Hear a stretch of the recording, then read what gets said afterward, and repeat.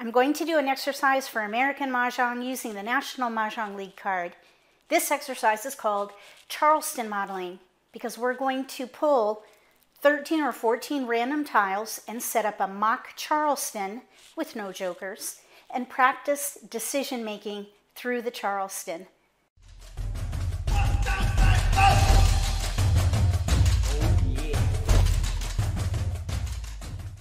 If you're new to Mahjong, or if you already know how to play and just want to build your skills, consider subscribing to my channel. That way you won't miss anything. We're going to do 3 iterations. We'll alternate between dealer and non-dealer, so we'll get 14 tiles, then 13, and then 14 again. And I'll create a mock Charleston with no jokers for each one.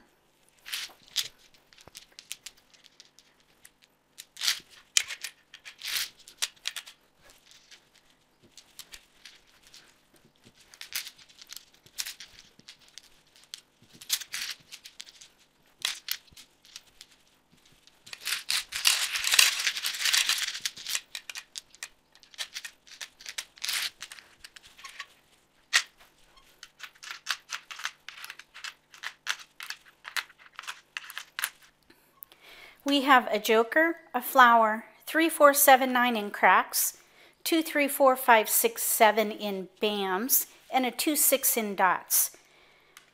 If these were your tiles, what would you focus on and what would be your first pass?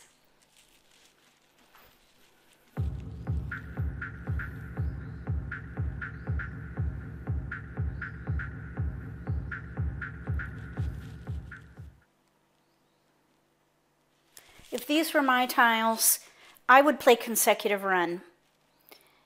And I would gather 4 numbers in a range, either 2, 3, 4, 5, or 4, 5, 6, 7. 2, 3, 4, 5, we could do 3, 4, 5, 6, 4, 5, 6, 7. Let's see what we have for passing. For sure, we don't need the 9. Because we have such a big range in here, I would keep either the 2 or the 6. So maybe the 6, we already have a 2 in bams. So we need 1 more tile. We have a 3, 4 here, 2, 3, 4, 5, 3, 4, 5, 4, 5, 6, 7.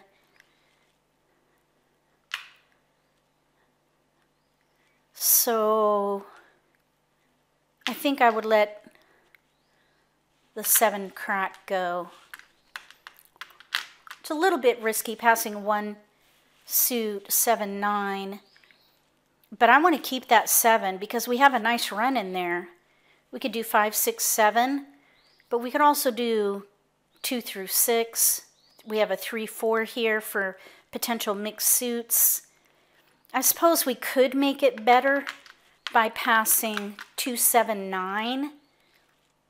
And still keep a 7 in there. That's probably better. So let's do that. We got a flower and a north-south. We have number tiles and consecutive tiles, which are much more flexible than wins.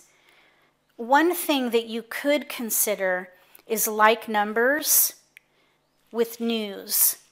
We have 3s, 4s, and 6s. We didn't use the 7. We didn't use a 2. So we could do consecutive run, 3, 4, 5, 3, 4, 5, or 4, 5, 6, or we could do like numbers with news. Now, because we only have 2 discards considering the potential for news, maybe we could let go of an offsuit. So considering what we have here, maybe the 4, and then we could potentially let that go if we get a multiple for like numbers with news. Here we're halfway to a block of 4. So it's worth keeping to see what happens. So let's see what happens. We still have consecutive run in bams. So even though we gave up the 2, we can still do consecutive run. we did get a multiple and a 2, which we gave up. So here we have our first multiple, 6. I'd keep the 6, potential for news with like numbers. Here we have 6, maybe keep the 2 around it for 4, 5, 6, consecutive run with flowers, and then pass these 3.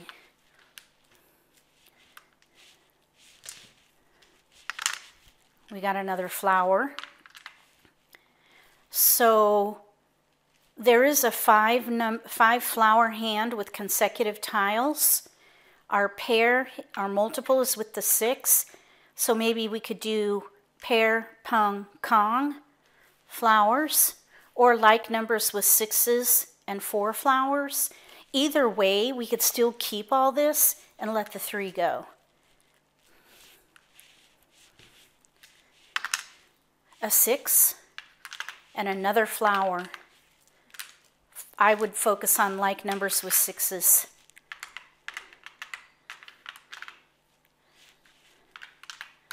And then let those go. Leverage these. You know what else we could maybe do?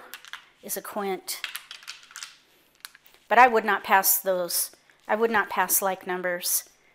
Since we only have 1 joker and no big multiple here with the north-south, I'd let that go. Pass those 3. Like numbers with 6s would be the focus. Whoa, we got a pair of 1s. So I would just break that up. Pass these 3. We got another 6. And we do have 5 and 7. So I probably would pass these 3 in the optional cross. I don't think we'll get anything in here. I think we got all the 6s we could.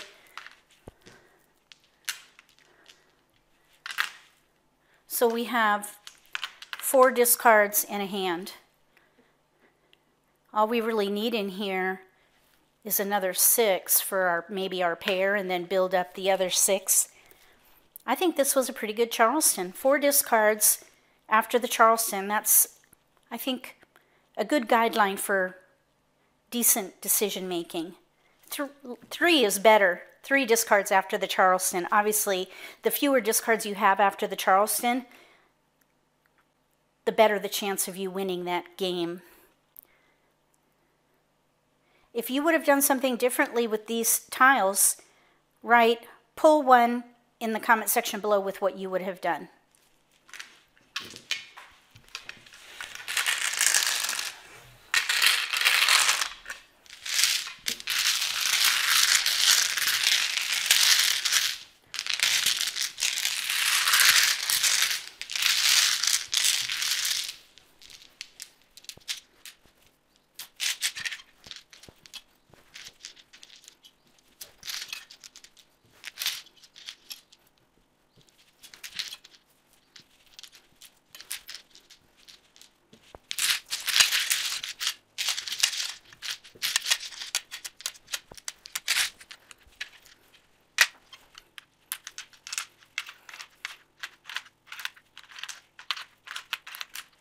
We have a joker, flower, west, pair of red, that's not a red dragon, that's a green dragon. Joker, flower, west, pair of green dragons. 4, 6, 7 in bams with a pair of 6s. 1, 3, 4, 6 in cracks, singles. If these were your tiles, what would you focus on, and what would be your first pass?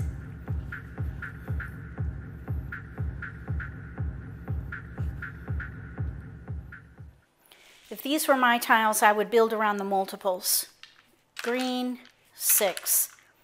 And then I would look at the tiles remaining and keep as many as I can to build up these multiples.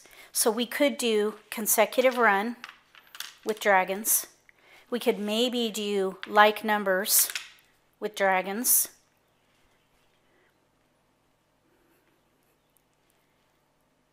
I don't think I would consider a quint because we'd have to throw away a pair. and I wouldn't pass 1, 3, 4 in one suit. So I'd let the wind go, and then 1 and 4.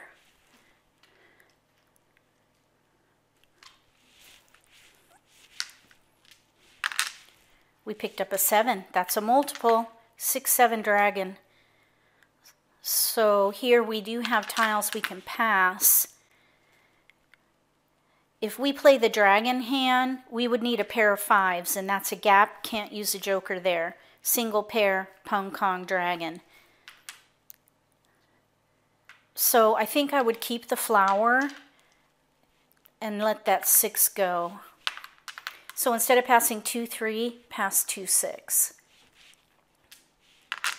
We got a 4 and a 6. We do have 2 tiles to pass. So here we have 4, 6, 7, dragon, flower, 4, 6. I think because we have no 2 or 8, I would let the 4 go. Stick with this.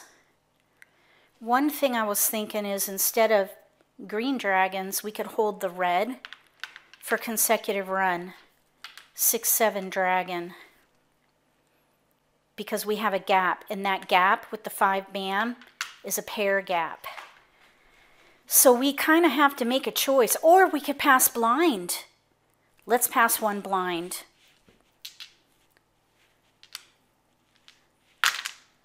No keeper.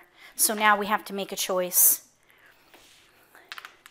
So I would definitely continue the Charleston. We don't really know what hand we're playing yet.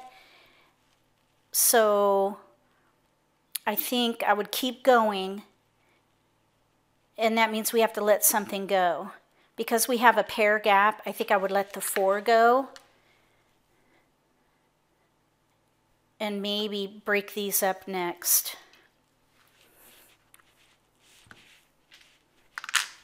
We got a flower, a 6 and a 7.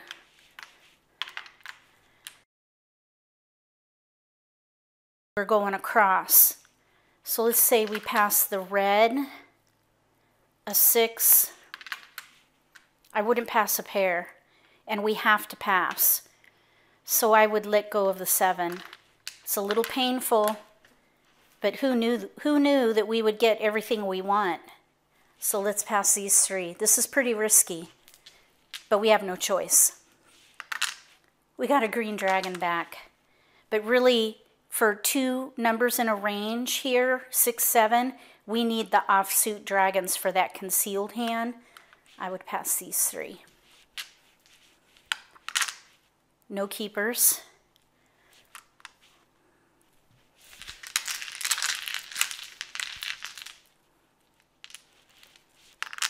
We got our 7 back. So we have 3 discards, and we have a gap hand, the conceal hand, but we have our pair. We've got our pungs. We just need dragons, red and white, and then we can use any number of jokers there. The other thing I would think about during picking and discarding would be obtaining a 5 or an 8, and then maybe give up on the concealed hand and focus on the Kong hand in one suit, either 5, 6, 7 or 6, 7, 8. If you would have done something differently, write pull 2 and what you would have done with these tiles.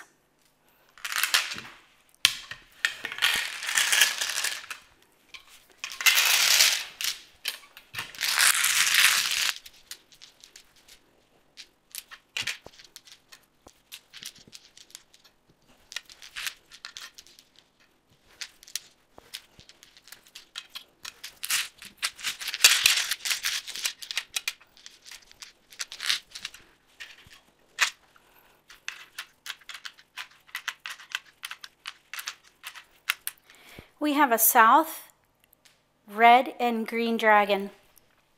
In cracks, we have 1, 4, 6, 7. In dots, we have 1, 7, 8, 9 with a pair of 1s. And then we have a 1, 3 in bams.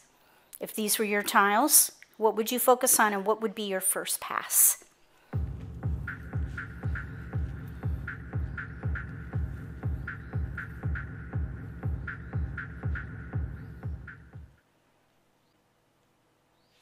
If these were my tiles, I'd build around the ones. You might think, why not 6, 7, 8, 9? There's 5 tiles there. But American Mahjong is a game of multiples, so I would start there. 1, 1. Maybe dragons, maybe even winds. We probably could keep the 3 because we might be able to do little odds. 1, 3, 5. So I would let those go. Maybe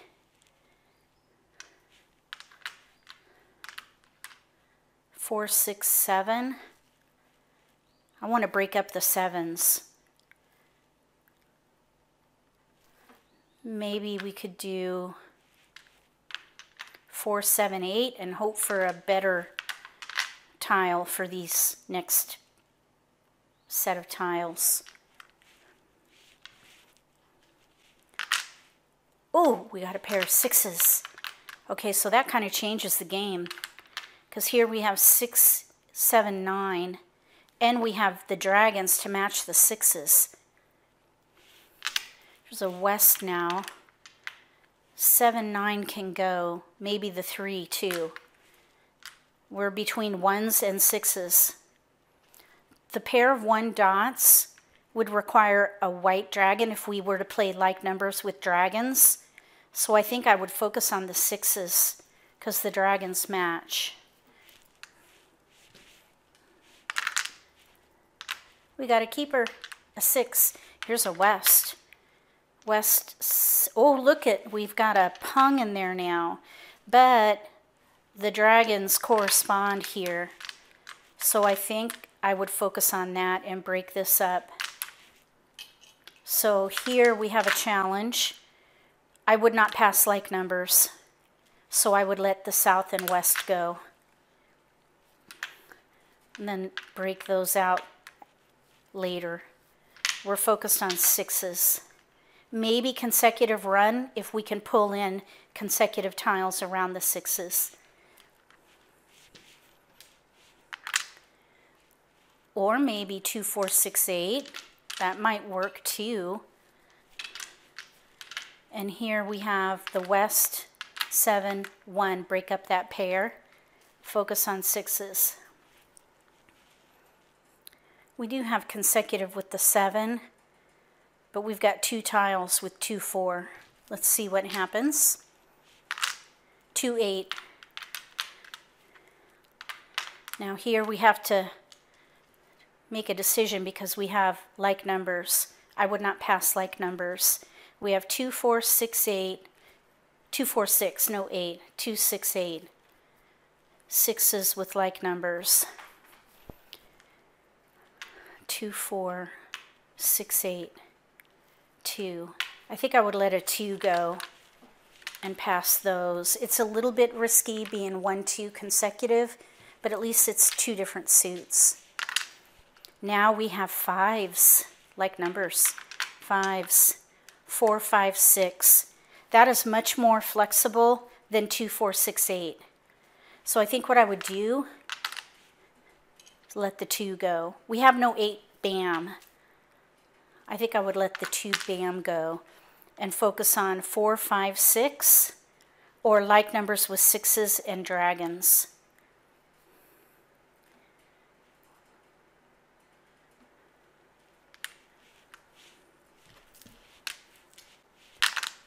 Two, 1. Okay, so I would let these go. This is a little bit risky. 4, 4. We really have 5, 6, 8. Like numbers with 6s or 5, 6. 6s. North can go. 1 can go. Maybe the 8 even. We do have in here 4, 6. No 2, no flowers. I was thinking about the 4th hand down under evens.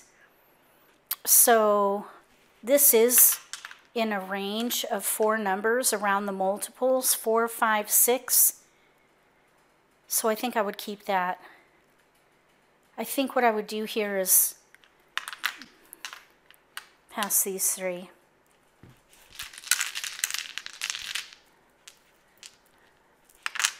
One 9 discards. Oh, joker bait.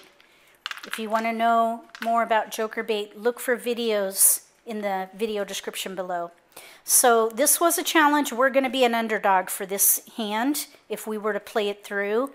But we could play consecutive run 4, 5, 6. Don't pick a hand till you run out of discards, and we clearly have a lot of discards. Or we could play like numbers with 6s and dragons. There's no gaps there. But I would not bet on that because we have singles here. If we could build up the dragons maybe, otherwise I would keep consecutive tiles because it's much more flexible. Focus on discarding there, gathering here, or building up the dragons for like numbers with 6s. If you would have done something differently there, write what you would have done for pull 3 in the comment section below.